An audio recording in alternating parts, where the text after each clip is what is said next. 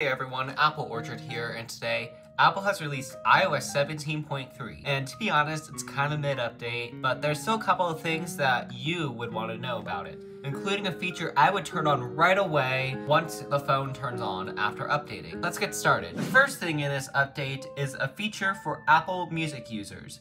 So if you go into Apple Music right here, you'll be able to create a playlist. And in fact, I'm gonna do something right now, and there's something to do with playlists right here. If I make this fan playlist and click on create, and then click on this little icon up here, right here, you'll be able to invite people to join your playlist and collaborate in it. So I'm going to be starting collaboration, and then I'm going to be showing you the QR code, and I want you to add music to it. So if I tap after generating it, I can create a QR code. There you go, scan it if you like, take a screenshot, and I'll also be leaving a link down in the description down below. Please add music to this playlist, because why not? I want to see what your guys' taste of music is. Alright, so other things about the custom playlist. So I am in a custom playlist in the MacRubers community, and basically you can also react to it.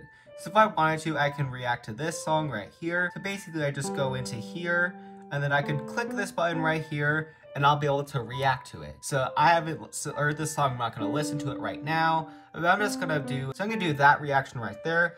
Go on to the next one right here, and you're also able to add any emoji you want with this plus button. So for example, if I wanted to do this emoji, that one, because why not? You're able to do that. I want to see your guys' opinion of the song I'm going to be adding to the playlist real fast. Okay, so here it is. I'm going to be adding it to this playlist, and I'm going to be adding it to the fan playlist. You react to this song, you just go play it, and you can react to it however you want. Just let me know what your opinion on the song is down in the collaborative playlist. Now the second feature is a new feature called Stolen Device Protection. Upon updating, you're going to be seeing a new screen that says Stolen Device Protection. Even though it says it's beta and everything, you still want to turn it on. The reason is because it will make sure your device is protected from people stealing it. Alright, so what will happen is if you see me type in my very secure password right here, you will not be able to change it, as long as you're not at my house or at work or anything like that. And you need to be in these locations, or else you won't just be able to go into settings, Face ID and passcode, enter your password right here, and you won't be able to just be able to change it right here. So if I do change the passcode and do that, it'll ask you to please enter your Apple ID, and it's just a lot more secure now. So this is why I think you should turn on this feature as soon as possible. And something else is they won't be able to change your Apple ID either. For example, if I go in here and then sign in security, you will not be able to change the password if you are not in that significant location with the passcode. So going in right here, it'll ask for iPhone passcode. It will not ask you to do this. This is called security delay. And basically this is what this new feature does. So turn this on as soon as possible. Now next thing is we have a brand new wallpaper inside of here. If you were to go into here, you're going to see this Unity Bloom. It's February, so Apple needs to release a new wallpaper and for Black History Month, and this is the wallpaper that we have. It's all these different variations. We have a multicolor variation and a Unity variation. So I kind of like the multicolor one, or I also really like the Unity one. I haven't decided which one I like. And you could also change the time and everything like that. Add widgets, which by the way, if you want really good widgets, you can download Widgetpedia, and you can place a bunch of widgets for your lock screen right here, and also on your home screen. So yeah, I really like this wallpaper. I'm going to do the multicolor options, and I'm going to be doing this and making it look like my actual lock screen. And yeah, that is the brand new wallpaper inside of this update. Now, the next thing has to do with Airplay.